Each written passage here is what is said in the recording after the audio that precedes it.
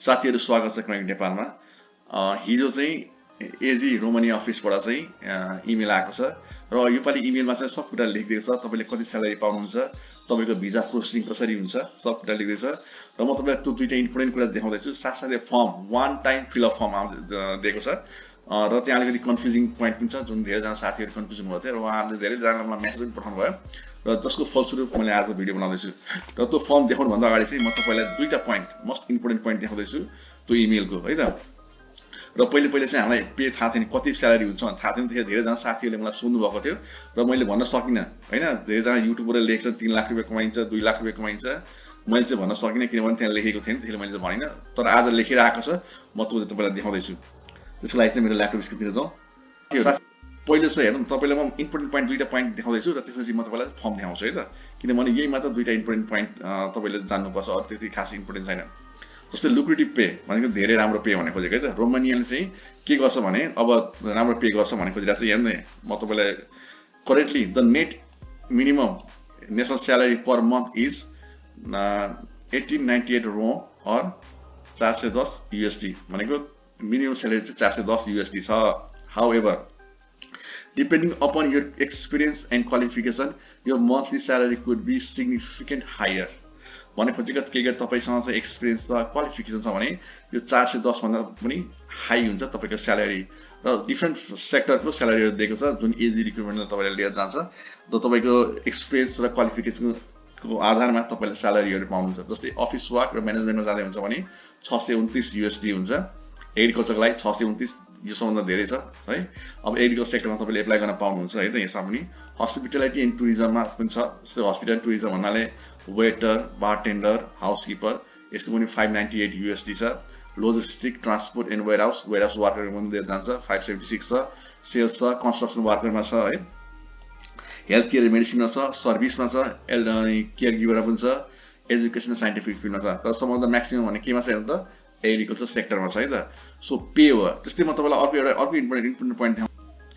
अब हेर्नु, visa condition. अब तपाईलाई चाहिँ भिजा कन्डिसन देखाउँछु। यो दुईटा इम्पोर्टेन्ट पोइन्ट छ तपाईलाई देखाउनु पर्ने मैले देखेँ, है त। Romania has streamline visa procedure to attract international talent. Non-EU citizen can apply for work permit and residence permit, allowing them to legally work and reside in the country.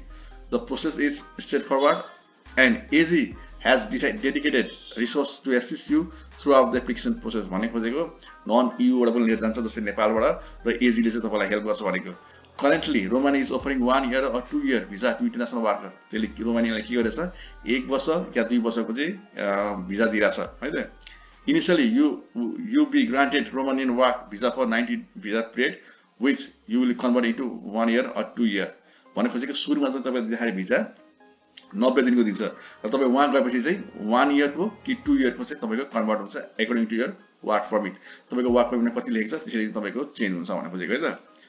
अनि यहाँ the process of obtaining your initial is 90 days work visa will take approximately 9 to 6 months भने खोजेको तपाईले यो whole process गर्नको लागि चाहिँ 3 देखि 6 महिना लाग्छ। नेपालबाट एप्लाई गर्नुभयो भने 3 देखि 6 महिना चाहिँ लाग्छ भनेको छ, है त। यही कुरा लेखेको छ। र सबभन्दा इम्पोर्टेन्ट पोइन्ट भनेको यही दुईटा, एउटा पे हो, एउटा भिजा कन्डिसन हो। अरु त्यस्तो खास केही छैन, त्यसले मैले भिडियो लामो हुन्छ, त्यसले मैले तपाईलाई देखाइन, है त। खाली इम्पोर्टेन्ट पोइन्ट देखाएँ। अब तपाईलाई म यो एउटा फर्म देखाउँछु, फुल नयाँ फर्म, है। यो चाहिँ एक टाइम मात्र तपाईले फर्म फिल अप गर्न सक्नुहुन्छ, वान टाइम, है त, है। त्यसैले चाहिँ म के गर्छु भने यहाँ हेर्नु त, यहाँ क्लिक गर्छु। अब हेर्नु, त्यसपछि चाहिँ यहाँ धेरै छ पोइन्ट, है।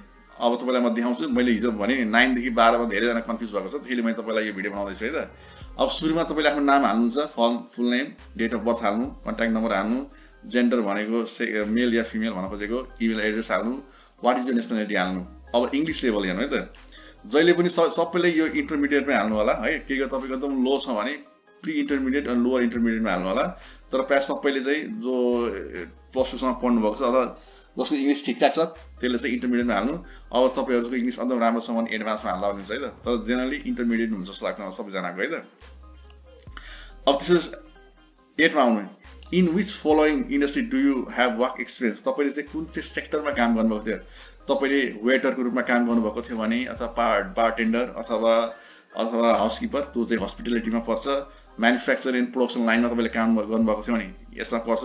ट्रान्सपोर्ट एन्ड लोजिस्टिकमा पर्छ, तपाईँले के काम गर्नुभएको थियो ट्रान्सपोर्ट एन्ड लोजिस्टिकमा, इन्जिनियरिङमा है, कन्स्ट्रक्सन वर्करमा काम गर्नुभएको थियो यहाँ पर्छ, केही अदर जस्तै एग्रिकल्चरको एक कुरा लेखेको छ नि तपाईँ अदरमा पर्नुभयो त यहाँ। अब हेर्नु त्यसपछि फर इक्जाम्पल मैले चाहिँ तत्काल हस्पिटालिटी एन्ड टुरिज्ममा लेखेँ है त, म सपोज म वेटरको रूपमा काम गरेको छु। अब हेर्नु the 3 most relevant job position and date. अब हेर्नु एक्जाम्पल पनि दिएको छ, भन्न खोजेको तपाईँले चाहिँ वेटरको रूपमा कता कता काम गर्नुभएको छ। अब कसैले 3 ठाउँमा काम गरेको छ भने कति ठाउँमा काम गर्नु, एक ठाउँमा काम गर्नुभएको छ भने एक ठाउँमा लेख्नु। जस्तै फर इक्जाम्पल मैले चाहिँ सपोज होइन जस्तै जनवरी 2 देखि 2020 देखि चाहिँ मैले 5 अक्टोबर 2022 मा काम गरेँ। कहाँ काम गरेँ? अब मैले कुनै एबीसी होटल। अब तपाईँले जनवरी ठाउँमा 1 पनि दिन सक्नुहुन्छ, बुझ्नुभयो? यहाँ लेखेको छ हेर्नु त, तपाईले त्यो पनि दिन सक्नुहुन्छ है, तर कन्फ्युज हुन्छ भनेर चाहिँ हैन, यो कन्फ्युज हुन्छ मैले नदिएको। तपाईले दिन सक्नुहुन्छ। अक्टोबरलाई कसरी लेख्नुहुन्छ तपाईँ? सायद 10 लेख्छ होला अक्टोबर भनेको है, 10 यसरी पनि तपाईले लेख्न सक्नुहुन्छ है त। अब त्यसपछि एउटा होटलमा मैले काम गरेँ, त्यसपछि अनि के भयो? अनि अब फेरि मैले अर्को होटलमा गएँ सपोज है, अनि के लेख्नु पर्यो? 10/2022 टु अहिलेसम्म करेन्ट। अब मैले खालि दुईटा करेन्ट भने के भयो? XYZ होटल है, क्यापिटलको नाम क्यापिटलमा लेख्नु होला है सबै होटलको नामहरु है। अब हेर्नु मैले खालि दुईटा मात्र काम गरेँ, के तपाईले तीनटा काम गर्नुपर्छ? यहाँ तीनटा हुनुपर्छ। तपाईले एउटा मात्र काम गर्नुभएको छ नि, जस्तै तपाईले 2022 देखि चाहिँ यिनै काम गर्नुभएको छ भने चाहिँ यो हटाइदिनु पर्यो हैन। कतिवटा छ त्यतिवटा लेख्नु पर्यो। के गरे तपाईले 4वटा 5वटा छ भने त्यो बेला चाहिँ तपाईले खालि तीनटा मात्र लेख्नुपर्छ। त्यस्तो मान्छेले जसको एउटा छ दुईटा छ त्यसले सबै लेख्नु पर्यो। तर 4-5वटा ठाउँमा तपाईले काम गर्नुभएको छ भने, तपाईले हाइली एक्सपिरियन्स हो भने तपाईले खालि तीनटा लेख्नु। Must relevant job and position भनेको छ है त। रिलेभेन्ट भनेको तपाईले बुझ्नुहुन्छ कि बुझ्नुहुन्न? रिलेभेन्ट भनेको चाहिँ के गरे तपाईँ वेटरको लागि पोस्टमा एप्लाई गर्दै हुन्छ भने खाली तपाईँ वेटर सम्बन्धी जोब मात्र लेख्नु। तपाईले चाहिँ फार्म वर्करको लेख्न मिल्दैन, किनभने कनेक्सन छैन है त। त्यो कुरा याद राख्नु होला। त्यस्तै अब हेर्नु 10 मा हेर्नु, do you have any experience working abroad? तपाईले बाहिर काम गर्नुभएको छ भने सोधिरहेको छ, यस या नो है। अब यस भने यस लेख्नु। यहाँ हेर्नु इफ यस यहाँ लेखेको छ, यस लेखेँ सपोज मैले यस लेखेँ है। Please list the below country option position date employment. अब तपाईँ कुन कुन कन्ट्रीमा काम गर्नुभयो कन्ट्रीको नाम लेख्नु। फर इक्जाम्पल म मलेसियामा गएको थिएँ, मलेसियामा गएँ। अब हेर्नु पोजिसन कुन पोजिसन, यहाँ त्यसपछि के छ कन्ट्री नाम लेख, त्यसपछि के छ पोजिसन। पोजिसन कुन केमा थिएँ? वेटरमा थिएँ, एक्जाम्पल दिएको छु। अब इम्प्लोइमेन्ट डेट कहिले दिएको थियो त्यो लेख्नु पर्यो। जस्तै 2022 अक्टोबर 6 देखि तपाईँ ती हुन्छ भने करेन्ट हुनुहुन्छ भने करेन्ट लेख्नु। म चाहिँ करेन्ट ती छु, सपोज मैले करेन्ट लेखेँ भने यसले के जनाउँछ भने म चाहिँ मलेसियामा चाहिँ वेटरको रूपमा 2022 देखि अहिलेसम्म ती नै काम गरिरहेको छु है त। यसरी लेख्न सक्नुहुन्छ। यही पोजिसनमा लेख्नुपर्छ, किनभने तपाईँले यहाँ हेर्नु पोजिसन लेखेको छ, कन्ट्री लेखेको छ सुरुमा, त्यसपछि पोजिसन तपाईँ कुन पोजिसनमा काम गर्नुभएको and date of employment. Date of employment भन्न खोजेको कुन दिनदेखि तपाईँले काम सुरु गर्नुभएको छ त्यो भन्न खोजेको है त। त्यस्तै अब अर्को हेर्नु के छ हेर्नु त 12 मा, please confirm that you are able to obtain the following document required for Romanian visa work application भन्न खोजेको। प्लिज यो त कन्फर्म गर तैँले कुन कुन डकुमेन्ट चाहिँ उपलब्ध गराउन सक्छस् जब भिजाको लागि एप्लाई गर्दैछस् भने है त। कुन कुन डकुमेन्ट चाहिँ तैँले हामीलाई दिन सक्छस् भनेर सोधिरहेछ।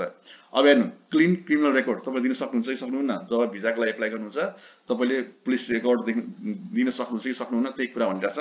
Recommendation letter from previous employer दिन सक्नुहुन्छ कि सक्नुहुन्न? सक्नुहुन्न भने यहाँ क्लिक नगर्नु है। रिकमेन्डेसन लेटर भनेको तपाईँले पहिले काम गरेको ठाउँबाट चाहिँ रिकमेन्डेसन एउटा एक्सपिरियन्स लेटर निकाल्न सक्नुहुन्छ कि सक्नुहुन्न? सक्नुहुन्छ कि सक्नुहुन्न? सक्नुहुन्छ भने क्लिक गर्नु, सक्नुहुन्न भने नगर्नु। अब भ्यालिड पासपोर्ट तपाईँ सक्नुहुन्छ। कपी अफ यो डिग्री एन्ड क्वालिफिकेसन देखाउनु पर्छ। अब हेर्नु यहाँ के छ, no previous refuse visa application. यहाँ क्लिक गर्नुपर्छ तपाईँले, किनभने तपाईँले तपाईँको प्रिभियस भिजाहरू कतै रिफ्युज भएको छ कि छैन है, र त्यो छ कि छैन त्यो लेख्नुपर्छ तपाईँले। छ कि छैन, छ भने छ लेख्नु पर्यो, र छैन भने छैन भन्नु पर्यो है। अनि मेडिकल सर्टिफिकेट केही छ भने त्यस्तो त्यो पनि तपाईँले बुझाउनु पर्छ। सो साथीहरू तपाईँले चाहिँ यही काम गर्नुपर्ने। हिजो साथीहरू सबैलाई कन्फ्युज भएको भनेको 9 देखि चाहिँ 9 पोइन्टदेखि चाहिँ 12 पोइन्ट हो सो आई होप तपाईँलाई अब यो फेरि यो हेर्नु नि वान टाइम मात्र एकजनाले एकचोटि मात्र भर्न पाउँछ है सो याद राख्नु होला है र म यसको लिङ्क चाहिँ तपाईँहरूलाई छोडिदिन्छु भिडियोको डिस्क्रिप्सनमा हैन यो चाहिँ फेरि वान टाइम हो एकजनाले एकचोटि मात्र एप्लाई गर्न पाइन्छ है त सो आई होप तपाईँलाई आजको इन्फर्मेसनहरू मन पर्यो होला मन परेको भए चाहिँ लाइक र सब्स्क्राइब गर्न नबिर्सिनु होला यहाँसम्म हेर्नु भयो धेरै धेरै धन्यवाद